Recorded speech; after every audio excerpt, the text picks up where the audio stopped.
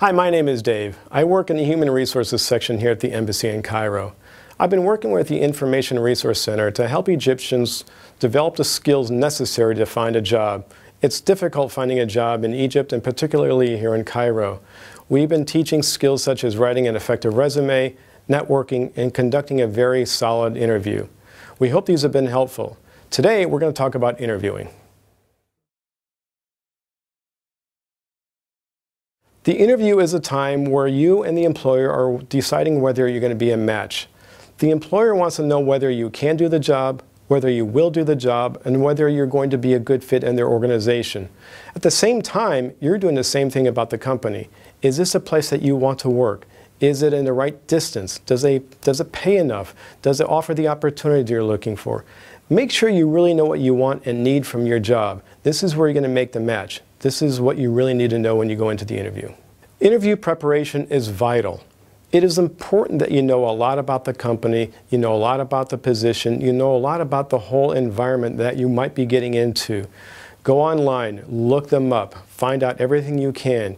You want to be able to ask very intelligent questions about their business strategy, what they do, what their purpose is. You also want to be able to answer questions about what the position might be. This is the time you want to look very prepared. You want to look like you've taken this opportunity very seriously. So make sure you prepare. There are two basic types of interviews you may encounter. One of them is just a one-to-one interview. You may meet with a hiring supervisor, you may meet with human resources, you might meet with somebody else to discuss the job. It's one-to-one and it's pretty straightforward. The more common interview is a panel interview. This is the interview in which you're going to sit on one side of the table and you may be facing 2, 3, 4 or more people on the other side. They will all ask questions. They're probably going to take turns asking questions. Make sure when one person asks you a question, you start by looking at them, and then you can take your attention to the others, but make sure you answer all the questions fully.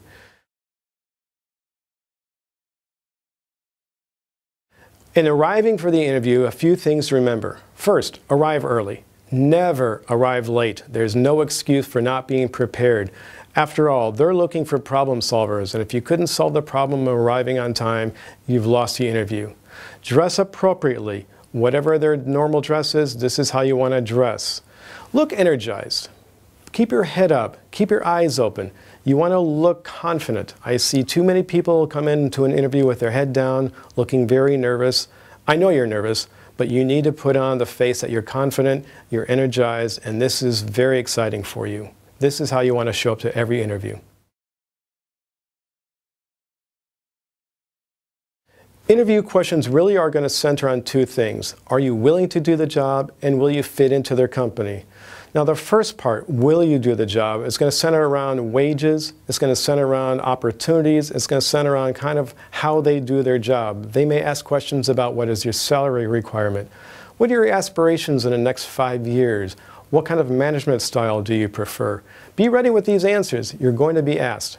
Other types of questions that you'll get in a typical interview will be about whether you're going to fit into the company. Are you suitable for the size of company? Do you have the right personality? Do you have the right management style? There are many things that will indicate whether you're going to be a good fit. I can teach you skills. I can teach you how to run software. I can teach you how to write. I can't teach you how to fit in. This is going to be probably the most important part of the interview. Many companies are now asking behavioral questions. These are very, very important and common types of questions. They want to know how you've performed, how you've acted in certain situations. They may ask, give me an example of when. Tell me about a time when. They're going to be asking about when things did not go well, when you're going to miss a deadline. They want to find out how you handled stress. They want to know how you handle yourself when you're about ready to fail. The key to answering these questions are about what happened, what did you learn, and how did you improve? How did you solve your problem? Remember, you're solving the company's problems, but you're also solving your own problems. This is what they're looking for.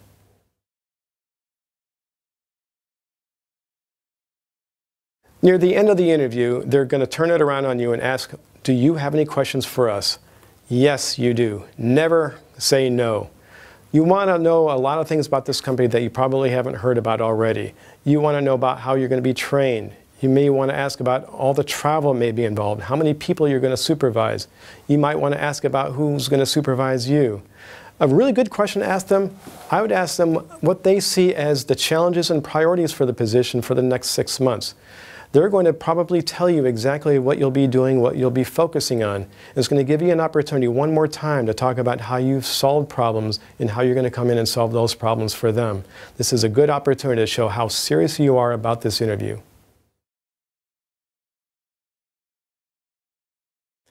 At the end of the interview, it is your job to find out what the next steps are. Find out whether they're going to call you, find out whether you should call them, find out what the time frame is. You just want to know what to expect.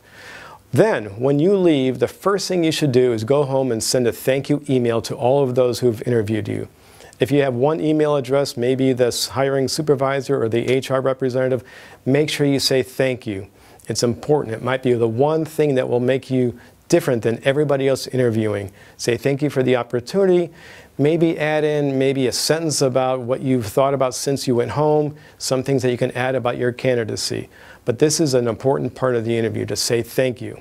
So to recap for the interviewing, be prepared. You want to do research on the company. You want to know who they are, what they do, what their purpose is.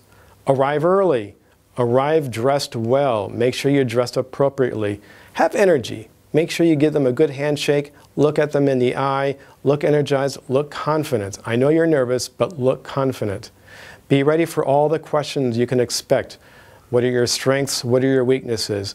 In every level, you want to talk to them about how you're a problem solver. You've solved your own problems, you've solved the company's problems.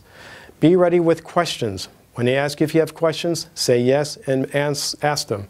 Be ready with the responses. And finally, say thank you. As soon as you get home, send them an email saying thank you for the opportunity. This might be the one thing that will set you apart from every other applicant, every other candidate. If you do all these very well, you're going to have a new job. I hope you enjoyed this. I hope it was helpful. Good luck.